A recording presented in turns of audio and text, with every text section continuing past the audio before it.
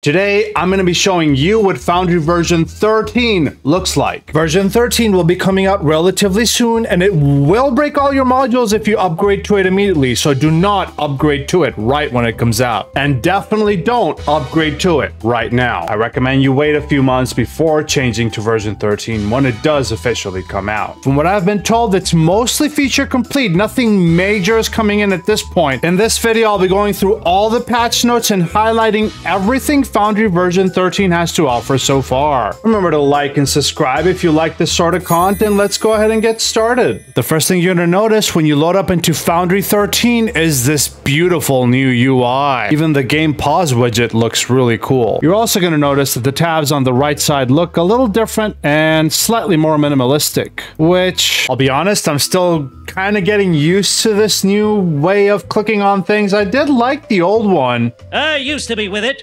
But then they changed what it was. Now what I'm with, isn't it? Change is hard. There do seem to be settings though that will scale the UI for you and change the font size. And Testing 2 added opacity and fade speed to their settings. What I do want you to notice though is how all these UI elements are faded out until you hover over them. Pretty smooth. Well, that's new. The latency and FPS. Cool. The bottom right also seems to have a little chat box that stays on top even if chat is collapsed. So probably let your screen be sort of focused more on the action of what's on the screen, and that way you don't need to have the entire right bar up at all times. You can also change the setting to make it just a notification pip, so it'll delete the chat box in the bottom right entirely and show up with a pip whenever there's a notification. Here's the notification pip in action. The UI seems to extend to, like, for example, making a scene. The configuration buttons all look a little different and sleeker, and even the file picker seems to have gotten this new UI treatment. Oh yeah, I guess I forgot to mention there is a light mode. Whatever floats your boat, man.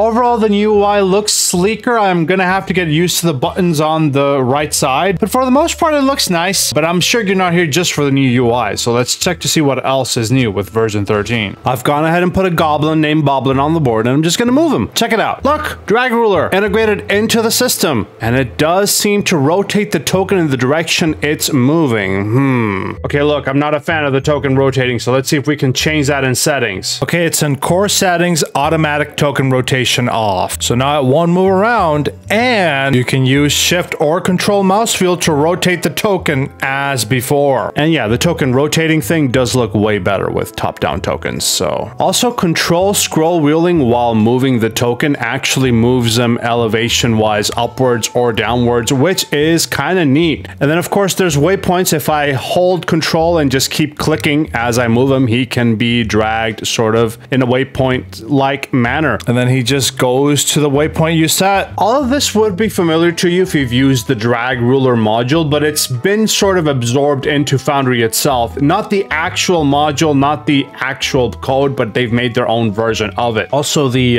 top left measure distance feels a little bit smoother overall. It does seem to be a little just that much sleeker than the old version 12. This is the old drag ruler, which is a little less fine tunable. Also, now pressing R on your keyboard toggles the drag ruler.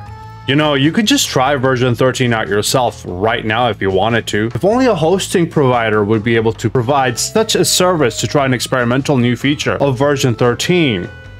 Wait, today's sponsor, Molten Hosting, does just that. Molten Hosting is my preferred hosting provider for Foundry VTT. I've tried all the hosting providers out there. I've self-hosted, I've bought a flippin' server in Germany. No, not this type of server. As a professional game master, I run 8 to 10 sessions a week. Molten Hosting has been the most stable service hosting provider I've ever used. I reached out to them so that they could sponsor me because I love their flippin' service. I can personally vouch for Molten Hosting's both customer service, professionalism, and stability as a server. If you want a reliable and also cheap hosting provider starting at $4 a month, check out the link in the description below. And thank you so much, Molten Hosting, for sponsoring this video. I'm going to show you the next part of version 13, which is really cool in my opinion. These are the new doors. Let's draw a door from here to here. I'm going to go to the wall controls, and let's go ahead and draw a door.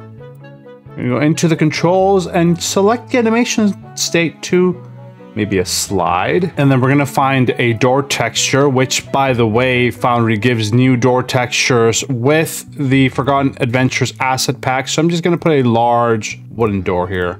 Select it, update the wall, and that's a new door for you. Now, if I move Boblin, the goblin here, and have him open the door, it's gonna slide open. Although it's currently clipping onto the stairs, so let's choose another. How about a swing?